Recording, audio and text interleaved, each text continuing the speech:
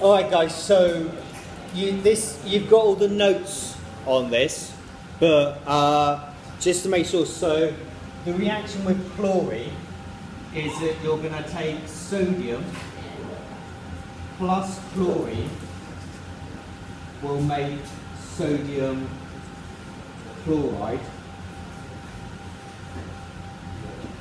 In terms of symbol equations,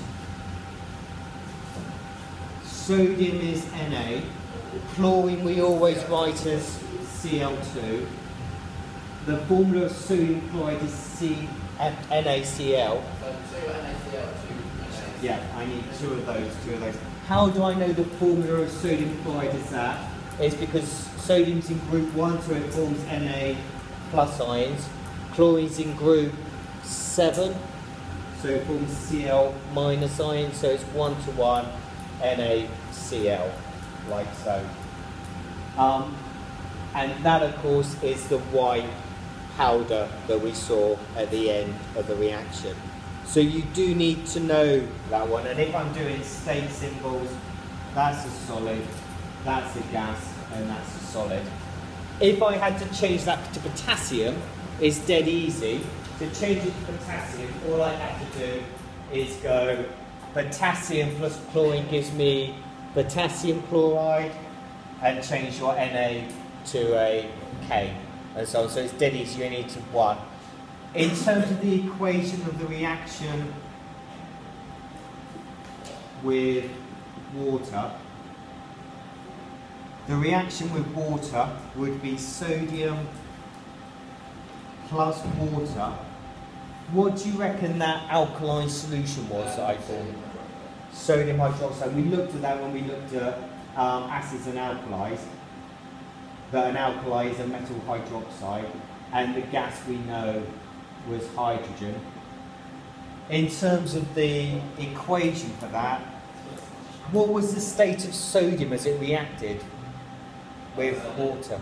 It started as a solid, but it went into a ball, so it's actually a liquid, plus water, which was a liquid. What state was sodium hydroxide in? In all that water. It was in water, dissolved in water. I put that as aqueous, and hydrogen was obviously my gas. Do I need to balance that? Yes, I do, because I've got 2 hydrogens there. So how can I balance that? I need to, if I do a 2 there, a 2 there, and a 2 there, hopefully it's balanced.